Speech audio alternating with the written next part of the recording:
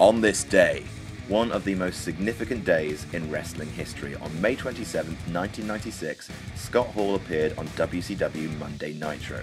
He was an outsider and seemed to be invading the company from the WWF. Soon, Kevin Nash would join him, then Hulk Hogan would turn heel and ally himself with them, and they would be known as the New World Order of Wrestling, brother. The NWO was one of the hottest angles of the 1990s. It allowed WCW to dominate WWF in the ratings, and it began exactly 20 years ago today. That's all for now. Check back tomorrow to find out what happened in wrestling on this day.